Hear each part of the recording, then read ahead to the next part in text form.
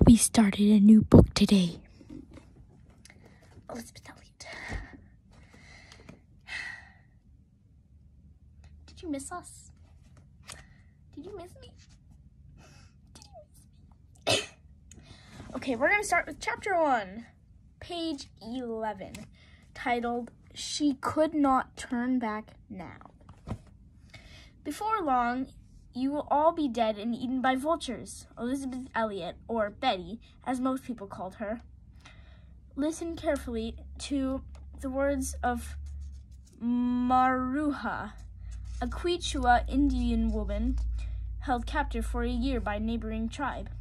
Betty and a group of others were on their way to the tribe's settlement for the first time. But did you learn to love them?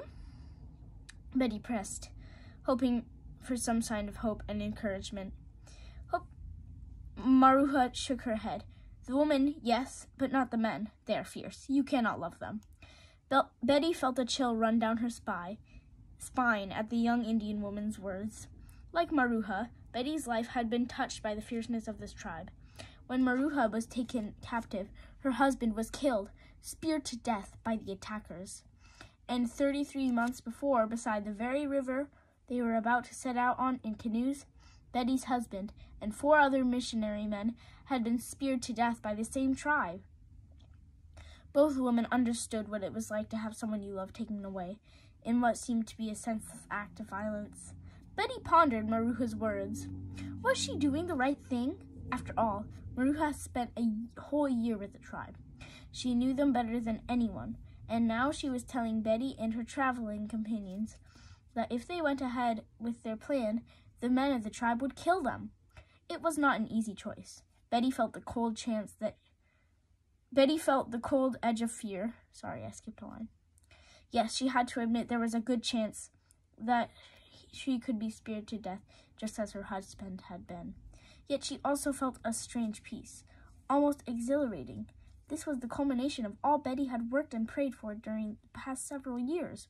This was what her husband had given his life for. This was her destiny. She could not turn back now. At dawn, the group set out in canoes down the Curare River, following it to the Anyagu River, which they then followed upstream to the Tiwaino River.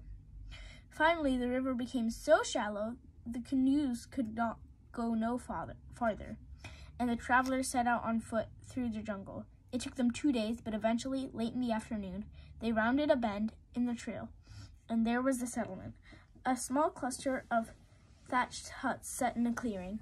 An Indian man, naked except for a strip of cotton cloth tied around his waist, stood on a log and watched as they approached, and several women stood at the entrances to the huts.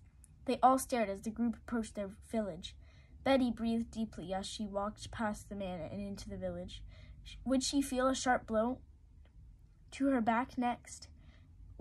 She was living out one of those life or death tales she used to hear as a child back in Germantown, Pennsylvania. She recalled how she would sit at the dining room table, mesmerized as she listened to visiting missionaries tell astonishing tales of faith in action. How far away that world now seemed. That is the end of chapter 1.